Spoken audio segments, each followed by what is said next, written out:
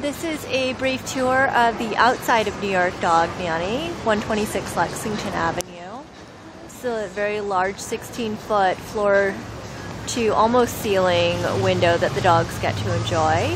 That's Henry right there. He's pretty much checking out his friends in daycare and waiting for his mom to come pick him up.